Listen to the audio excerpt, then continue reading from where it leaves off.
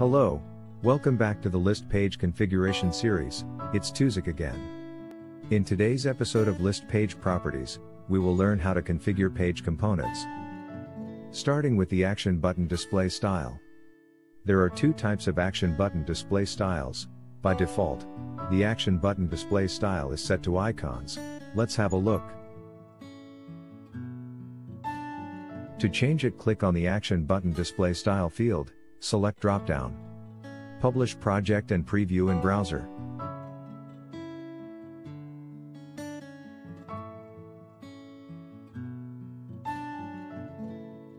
Next on our list is the action button in front. By default this is set to false, which makes the action button display at the right side of the table record.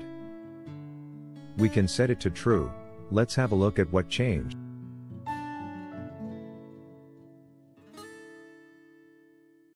Now our action button has moved from the right to the left side of the table. Next is the delete button, edit button, and view button display. They are all set to true. I'm going to use the delete button in reference to the edit and view button. Click on the delete button field, select false. Click publish button and then preview. As we can see, the edit button is hidden. I'm going to set it back to true.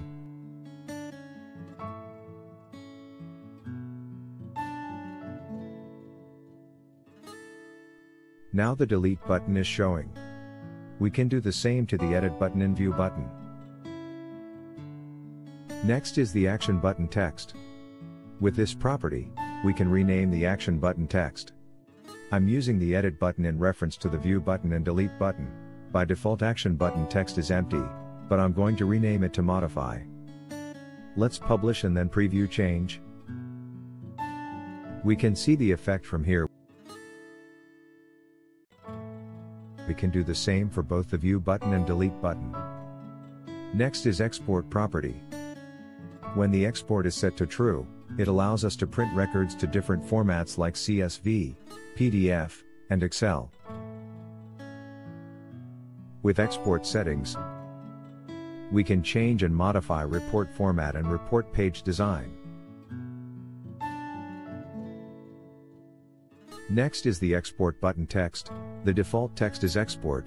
You can rename it to your choice.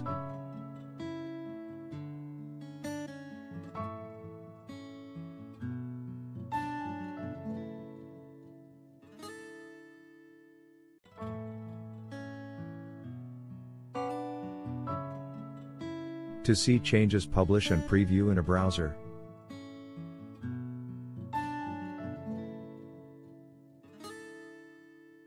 Next is the import data property. Click on the import data field. Click this small dots button. From here, we can enable the import button. Click OK, publish and preview.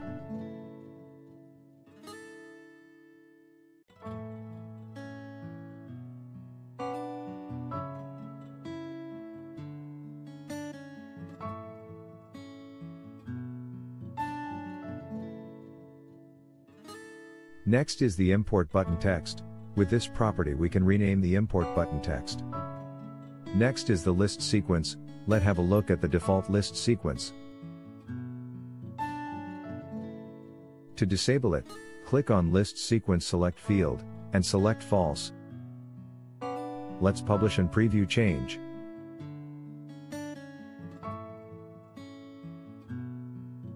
Next is to include checkbox property. Let's check it out. Here it is. A checkbox is used to select multiple rows of records for multi-record actions like delete.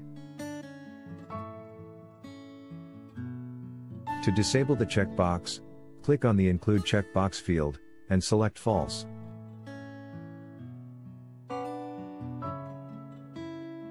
The next property is pagination. By default pagination is set to true. To disable it, click the Pagination Select field and set it to false.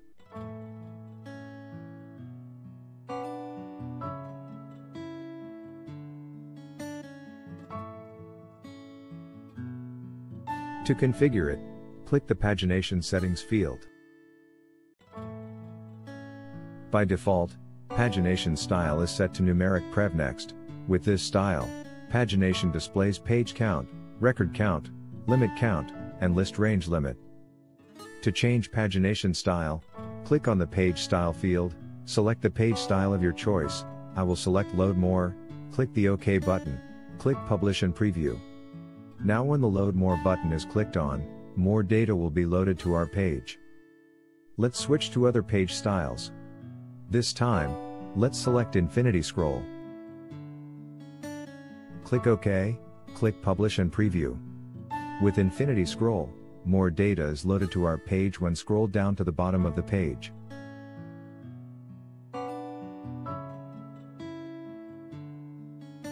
Furthermore, we can customize Ajax spinner properties, which include spinner style, color, size, and loading text. You can check this button to apply the change to all other list page from different tables.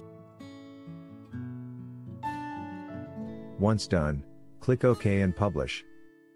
Now we have learned how to configure page components properties. In our next tutorial, we are going to learn how to configure page modal properties.